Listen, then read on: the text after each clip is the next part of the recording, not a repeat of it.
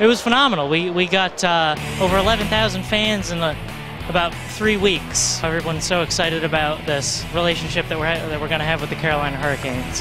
We came to watch the Checkers so that we can see them win and support our team.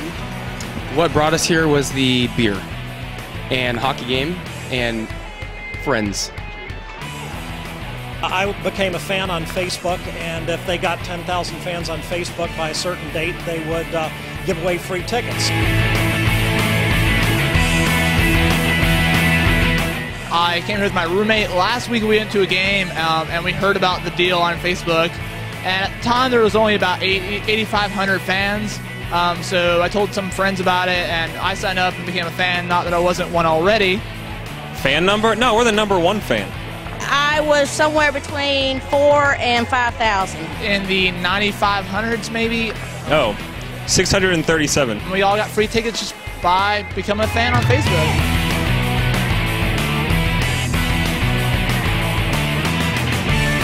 Counting the Ticketmaster service charge, I paid 75 cents to come to tonight's game. Figured it was worth it, and I'm having a great time. No, we're fortunate enough to have a ticketing department that, and overall just an organization that gives us the leeway to be creative and to do things that push the envelope a bit and maybe seem a little crazy, like giving out potentially free tickets to 10,000 people. I love the arena. I love the team. It's a great experience. Yeah, we've been following the Checkers for pretty much the whole season. Second place. I'm excited about it. I think regardless of where everything, we're still going to win and still have a successful season.